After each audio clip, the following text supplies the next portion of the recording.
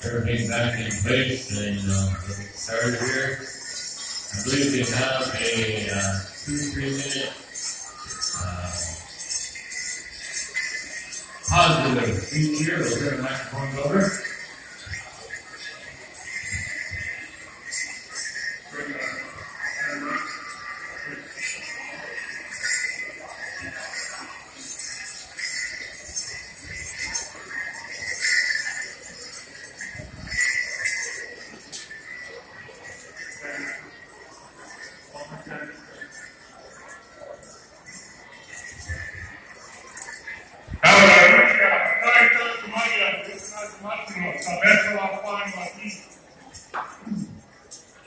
My name is Lance Poplar. I'm the chairman of the Western Native Voice Membership Committee.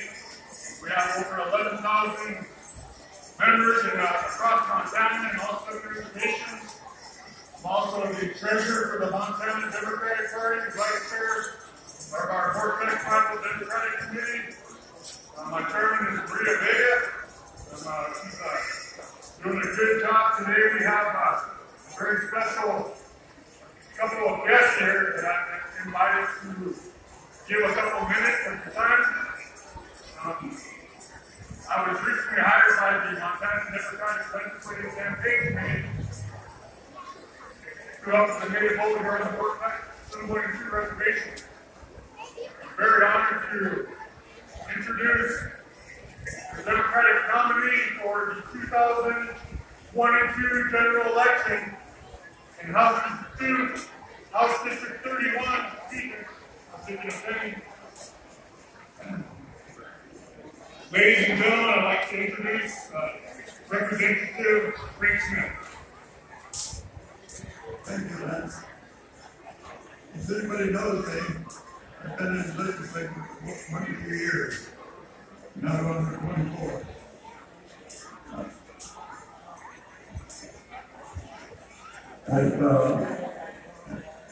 I've carried quite a few bills for the tribes. I carried the racial profiling one for the tribes. Also the quota system that Howard controlled in Mike. I carried quite a few bills. We worked on first 4 years of it. We worked on tribal education. And so that's what I want to say. Thank you, Rick. Working together, we created an active donation account. So if you look at the Vortex Journal, they have wish to donate to Grace.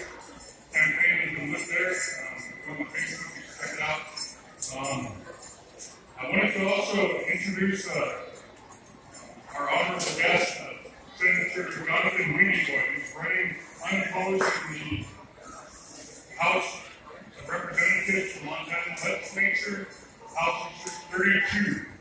Jonathan Wienerboy, Senator Jonathan Wienerboy. Thank you very much, ladies and gentlemen. In the past, for 8 years, I served as the senator in Fort Peck Tribes, was a part of the district from 2008 to 2016. Because of term limits, I had to go back to the House.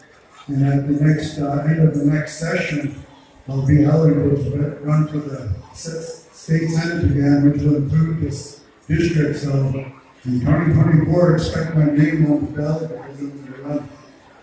So with your support, as natives, we're almost under attack. We become U.S. citizens in 1925, and in 1964 we finally got to vote as natives in our own country. And if the Republicans get their way with this districting, the Fort Peck and the Fort Belknap and Rockwood tribes will be separated. So it is a must that we try to ask and to be involved in this whole process to make sure that the Native voice is strong and heard and held. And as Frank said, that we do what we can with what we have. We are the majority of the minority in that legislature. And after serving 20 years, I kind of learned a few things in that. So thank you very much and ask for your support from Fort Peck for Frank Smith. Thank you. Also wanted the veterans to introduce themselves really quick. Master Sergeant Thomas Poplar, United States Army. Sergeant Leon Stewart, Coach Shot, United States Marine Corps, 2nd Battalion, 7th Marines, 1st Anglo. Sergeant Mason Rescue, United States Air Force. Staff Sergeant Colin Crowley, U.S. Army. Good deal, U.S. Navy. Thank you, veterans, for your service. The next guest that we have tonight caught my attention when we were up at the East Mike Cell Pipeline, trying to bring attention to the dangers that the man camp would bring to our area. Penny Ronning had contacted me because she's the co-founder of the Yellowstone County Human Trafficking Task Force. So as an aspect of the extraction industry, and I understand the energy security and our fossil fuel extraction industry is a must, but at the same time we need to make sure that we protect our indigenous communities, our native people, and along that path of activism we've had people like Terry Martinez and other water protectors. Terry was on the front line, Terry and the Eagle Staff. There was many water protectors that are here tonight that were hit by beanbags, rubber bullets, and tear gas, and percussion grenades. And they carry a lot of that.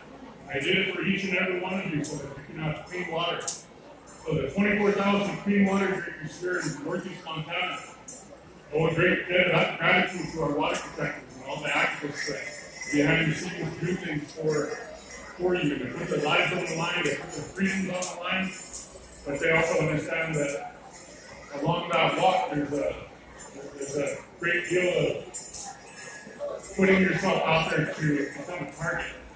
But Penny Ronning, she contacted me because she's a co-founder of the Yellowstone County